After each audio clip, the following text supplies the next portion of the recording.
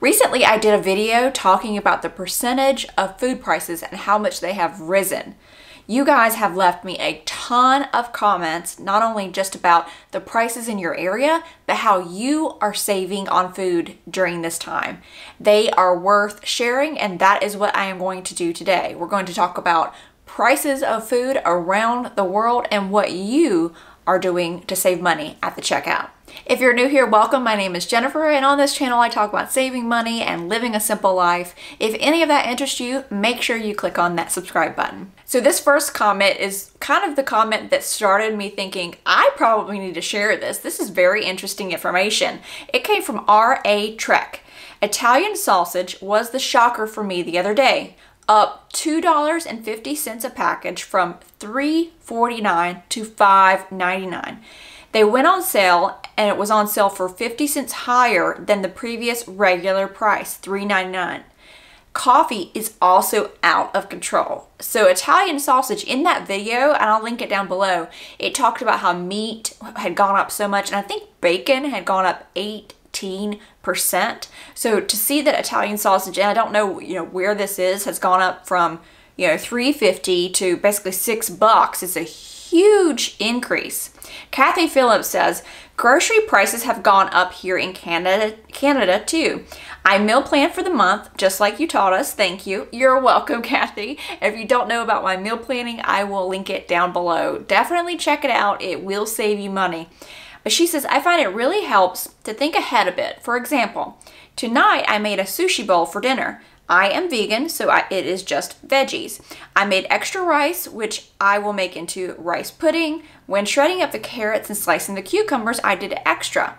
I cooked up extra edamame too. Those extra carrots, cucumber, and edamame are ready to put in a salad tomorrow.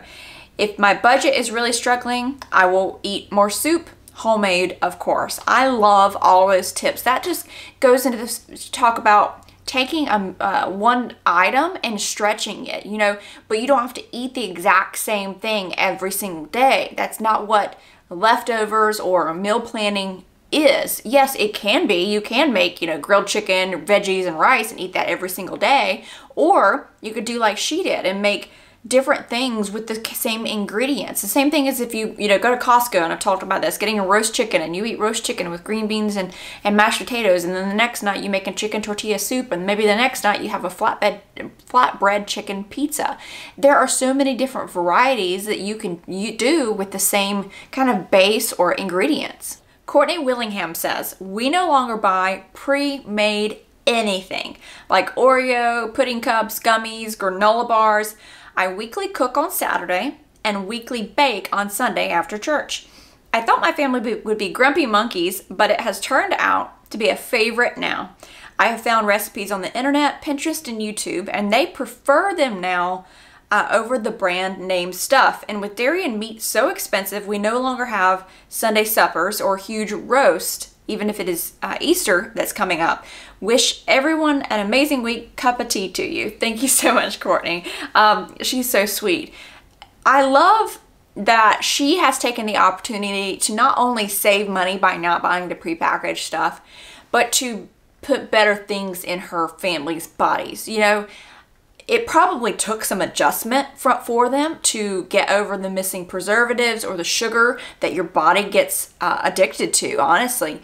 And it took some time, but they have learned to love the homemade stuff more. And there are so many creative people on Pinterest, on YouTube, that have hacks for all of this stuff to save you money. There are so many people you could watch on YouTube to help save money or give you ideas for food, or any kind of frugal living, or just being more creative to stretch that dollar more. It's one of the things I love about YouTube, is because there's room for so many people and so many different people's opinions and different ideas that we might not know otherwise if we didn't have this platform. Megan Klockman says, prices are definitely outrageous. Each of us needs to be strategic in a way that works for us. It's all about what works for you. Something I say, let's say if I give 10 pieces of advice, maybe 1 or 2 of those will work for you. We are all different, and that is absolutely okay. If something I say does not resonate with you, leave it. If it does, fantastic, then you can move forward with that. But it's just like the way she says it, you have to figure out what works and be strategic about what does work for you. So she meal plans weekly and will plan around sales along with what's on hand in her pantry freezer. Every single video, I combine 2 words. I might start playing a game to see if, you know, you guys catch it and write it down below because it's legitimately becoming an every video thing. She sees what's on hand in her pantry, freezer, or fridge. Try it to, and okay, tangent. I haven't gone on a lot of tangents lately, but a lot of times I do this to myself when I do something like that. I go, geez, Jen, it's just my phrase that I use for myself. Anyway, she says, try to do 2 leftover days a week, along with 1 meatless option.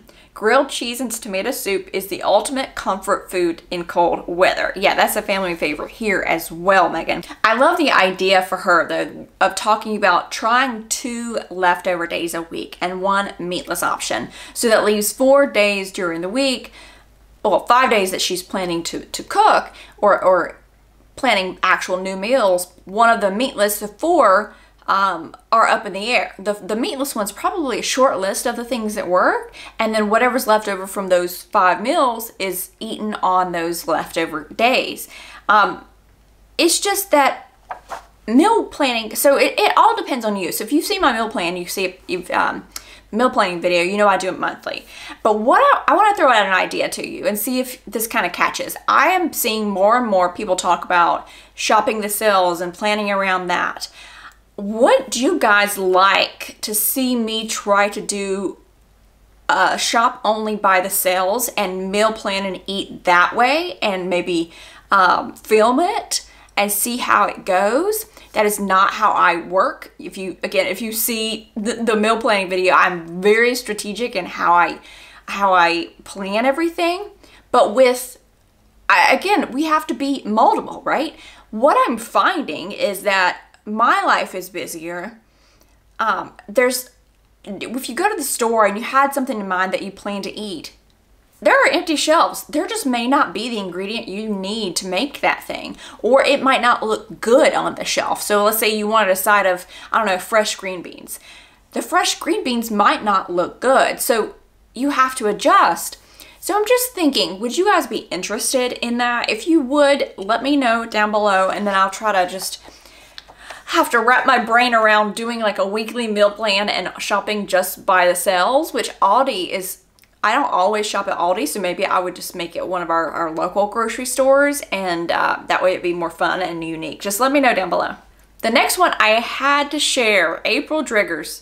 Let me tell you this one. She says, I was just talking to my sister about this last night. I live in Dallas-Fort Worth area in Texas. She lives in Boston. She said bacon is over $10 a package there. She says, I thought $5.50 was bad. Guess I'll shut up, LOL. However, I am super annoyed at the deception in packaging. They are keeping the same size packaging but putting in less. So while you think you're getting a 16-ounce package of pasta, it's actually 12. Same for bacon. They raised the price and made it 12-ounce packages instead of 16. I'm just watching sales. One of our chains here, Tom Thumb, had 3-pound packages on sale for $3.79 per pound the other day, so I bought 2, which was the limit. Hamburger meat in the store, including Walmart, is about $6 per pound. I buy in 10-pound logs at Sam's for $3.99 a pound. I am impressed that bacon is only $5.50. Bacon here, I think, so in the Carolinas, I think it's like $8. And side note, I just went to the gas. I just paid attention. I don't ever pay attention to gas prices unless I have to go get gas. And I started paying attention because I needed to get gas yesterday. And that's all I have to say. Yeah. The face tells you everything, right?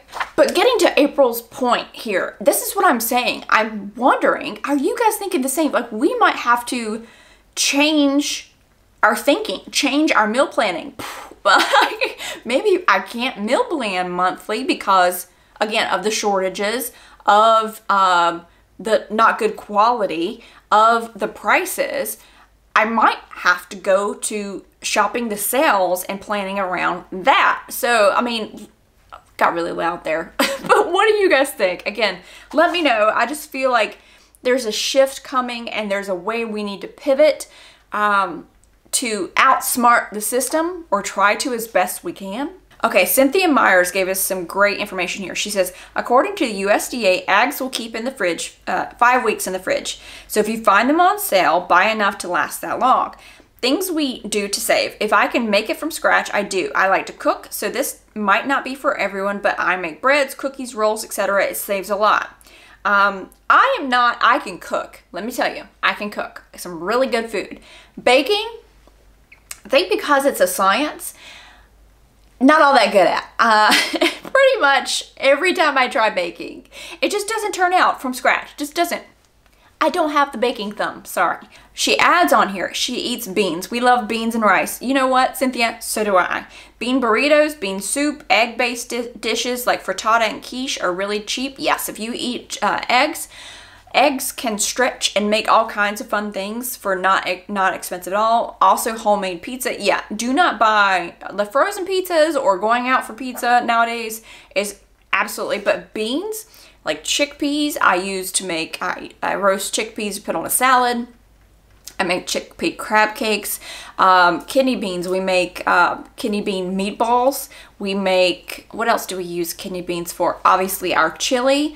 Black beans, we put on like a Spanish style pizza. We do black bean tacos, peppers and onions over rice with black beans. We do nachos with black beans, peppers and onions and tomatoes, etc. There are so many things you can do with beans, and beans are super expensive, and it's a good protein. So if you are trying, you're not meatless, and you're trying that meatless Monday or one meatless day a week, just do something with beans because they're super filling, and you could do all kinds of like bean enchiladas. I had this recipe, or I have this recipe for I think it's pinto bean enchiladas. So you smush up the pinto beans and you roll it. You take enchiladas, you make them just the same. Enchiladas, it's delicious. Okay, so Tanya Johnston says, I'm vegetarian. I use a lot of beans and lentils, etc. You can buy them dry and easily soaked. Also, rice, quinoa, rice noodles all go a long way. Making vegetarian chili, spaghetti, wraps, curry dishes, Buddha bowls are all great ways to make more and have leftovers, but also not too expensive. Yes, so with these kind of meals, with like rices and beans and the vegetarian meals, also I think they save better, and I think they heat up better. I remember when I ate meat, it just most of the time did not reheat well because you're nuking it, etc. I mean, I think, you know, you wanted to keep the juices in there. That's what made it tasty, whatever. I can't think about it now, but when you nuke it in the microwave, it just takes that taste away. And whereas you could get more, it could go a lot further, the rice and the beans and the veggies. So the next one is from Green Pearl. I've seen lemons and avocados go up 25% in the last month. I live alone, so now I buy deli meat at the counter by the slice to avoid waste. So listen to what she does. She also prepares her own beans. She buys canned tomatoes and sauces when they're on sale. She doesn't have that much space, but she does freeze tons of chilies, meatballs, browned and seasoned ground beef to have on hand. Easy to just add in to the things you have. Another thing I found was a family pack of boneless, skinless chicken breast, which I would butterfly and pound thin before freezing. They take no time to thaw, and I love making bowls with rice and assorted veggies and sauces and spices. So that's great. She's taking all that meat where, like a chicken breast, where, you know, you would cook the chicken breast and eat the whole thing. Well, instead, she cuts it in half, and then she pounds it out even more. It takes it no time. So you could put, what was it, just like parchment or wax paper, I don't know which one, between the fillets, and then put them in the freezer, and then almost like a chicken cheesesteak, you could peel off the thinned out chicken, chop it up, make a cheesesteak, make fajitas, as she said here, you know, bowls, rice bowls. She also, I also have options on hand and find that I am eating less than I used to. I still splurge on good coffee at home and quality chocolate. Yes, let me tell you though, You do not have to splurge on quality chocolate if you have an Aldi near you.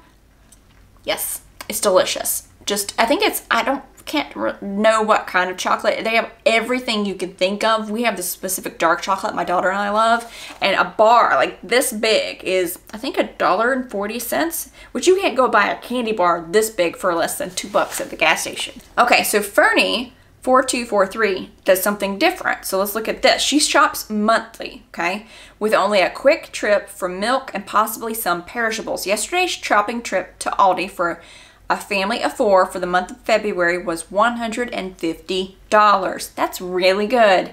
I do have rice by the 20 and 25 pound bag and beans and flour in my pantry already because I'm a scratch girl. She makes things from scratch. But that's it until the 15th when we pop into Food Lion for milk, maybe a vegetarian, maybe vegetables, and swing by the meat counter to see if there's any meat that has been marked down, which they do closer to the sell by date. Still perfectly good to throw in the freezer for when you need it. So it sounds like, again, she does something completely different. She shops monthly for all the bulk things that will last within that month. And then rather than, you know, going out at once a week or weekly, she'll go halfway through the month. For me, the problem would be we eat so many fruits and vegetables that we go through them, or otherwise if we bought too many, we wouldn't go through them within that time frame, within the time frame of them going bad. So that's the only way, like if I were to try a bulk monthly shop, I could do that for the non-perishables or the things that don't go bad within that month. But for something like, I would still need to go weekly for fruits and vegetables for my family. Okay, Waterfall Peace says, to save on the grocery bill, we are using less meat and more types of beans in our chili. Oh yes, I obviously don't use meat in my chili, but I use, I think 3 cans of kidney beans, and I think 1 can of black beans, 2 cans of diced tomatoes, tomato sauce, ketchup, and something else, chili pepper. It makes the most delicious chili. It just does, and it's full of beans, so you can't eat it too many days in a row, but you can freeze it for sure. She says that, or Waterfall Peace says that we bought a whole chicken and shredded half for chicken and add to rice, homemade chicken broth with coops. Here I go again. You want to put that one down? Carrots and soup. I made coops with carrots for soup. The other half shredded chicken for barbecue sandwiches, and we cut our own fruit since the stored pre-cut is too pricey. Yeah, definitely. She also waters down laundry and shampoo, leftover meat, rice, egg, coconut amino, peas, onions, etc. make great fried rice. We try to see what we can come up with by using all the leftovers. I enjoy your videos. Thank you so much. I think it's fun to see what you can come up with using the leftovers. Like if you have 2 meals, 2 nights in a row, and you didn't have leftovers of each item, some people might just say, well, okay, so let's say you have chicken, green beans, and rice, and you only had green beans left over. Some people might throw out the green beans if they didn't have enough rice or chicken, but keep the green beans, because whoever knows what you're making the next night, green beans could go with whatever's left over from those leftovers, right? Okay, this one I thought was very interesting for meat eaters. Okay, listen. Debbie says that eggs will last quite a while. She read somewhere that meat should be used more like a condiment, like ketchup, mustard. I like the taste of meat in our meals, but we have tried to cut back the amount we eat. Yeah, I've talked about this, how there's just this thought that you need to have, so you've got your plate, and then you need to have this big hunk of meat over here, right? Like you're a lion. No, you're not the lion. You're not gonna go hang out in the bed for a whole day and a half after you eat your meal, which is what lions do. They eat all that meat and then they don't have to eat or move for days. That's just what happens, right? On the other side, you might have your other things, your carbs, your vegetables. No, limiting maybe to 25% of your plate is really, if you want to eat meat, really all you need. Get that taste, get it, get that fullness, and to save on the grocery bill. But like she talks about here, using it more like a condiment. I had never heard that, and I just thought that was such a great, there's little nuggets of information that you can hear throughout your life that will remain in your brain and you will think about them. So maybe this is one when you're going and you're at the meat counter or the meat section, you think about this comment, and it helps you to save money in the long run. Okay, Elizabeth Page wrote, a week ago I went to Costco to buy some ribeye steaks. All right, listen to this. I was craving a steak, and a ribeye is my favorite. I was prepared to probably pay $50 for about 4 steaks, which I wrap up individually at home for future steak cravings. 1 steak will also feed me for 2 or 3 meals. Well, was I in for a shock? I could not find a package for under $65. And as much as I love ribeyes, I couldn't put this $65 package in my cart. Just couldn't do it. I've been there. There's so many times when you pick up something and you're just like, yeah, no, I just can't do it. Like you really, really want it. I'm talking anything, food or thing. And you see the price and you're like, no, it's just straight not worth it. But she says that I could not find, I did end up getting a package of a cheaper cut beef for $35. And I figured that would have to do.